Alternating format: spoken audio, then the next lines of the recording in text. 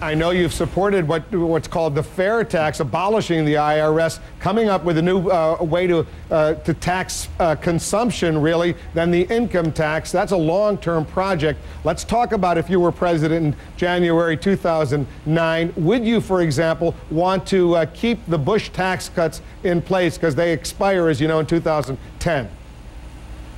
They absolutely need to be made permanent, in part to give consumers and investors confidence that they're not going to be looking at an economic downturn because of high taxes.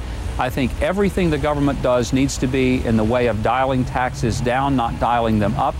If we want to stimulate the American economy, create more opportunities for small business owners. Right now, a lot of small business people are feeling the crunch of taxation, regulation, and litigation. The result of that is that many simply are not competitive. And it's not because they don't have great ideas and aren't productive. It's because our government has policies that actually tend to work against small business owners, and that's where 80% of our jobs come from.